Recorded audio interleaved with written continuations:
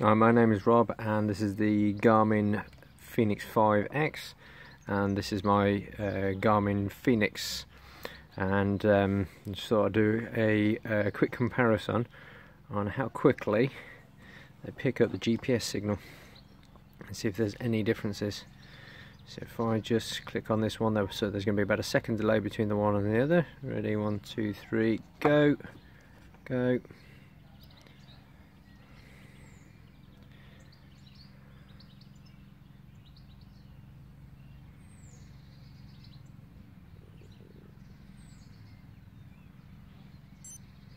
There we go. It's already ready on the Fenix 5X. And the Fenix 3 is still waiting.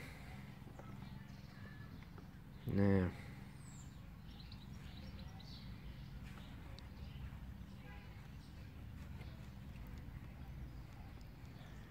if we go to System,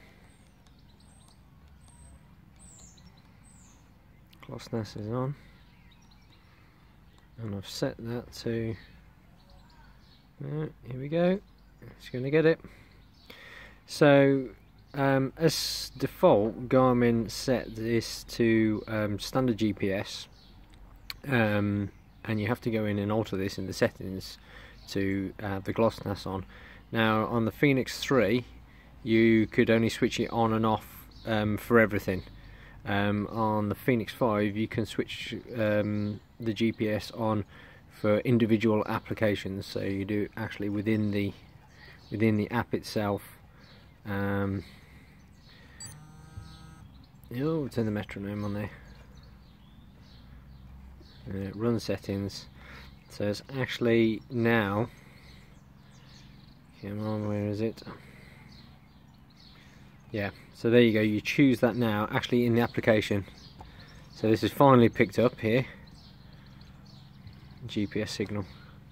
So do that again, just see if it picks it up quicker this time. Yeah, it's almost instantly picked it up. So I don't think that was really a fair test. If I was to turn these back off again and go to run, click on run, because it's probably already located itself now. Yeah, they're both switched on instantly. So I'm going to have to switch these off and redo the test again, sort of go inside so it loses its GPS signal, to test them again.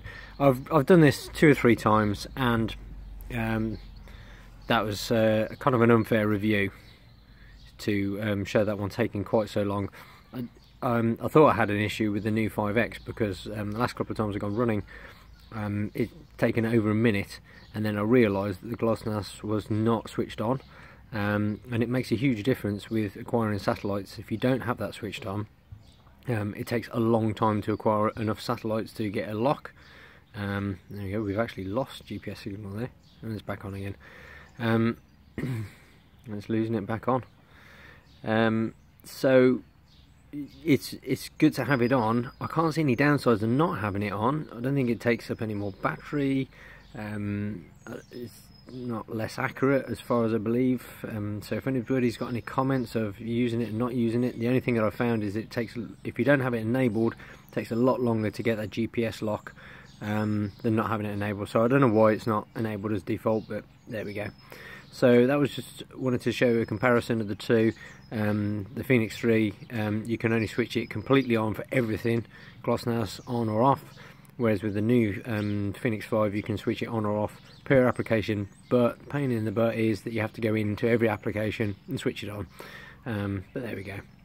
So it's a nice feature to be able to, I suppose, to have your choice of what you want to do, than have it either just on or off. Okay, I hope you've enjoyed the video and it's been informative for you. If you've got any comments, please leave them below. Any ideas for GPS quality. Thanks for watching. My name's Rob. See you in the next one. Bye.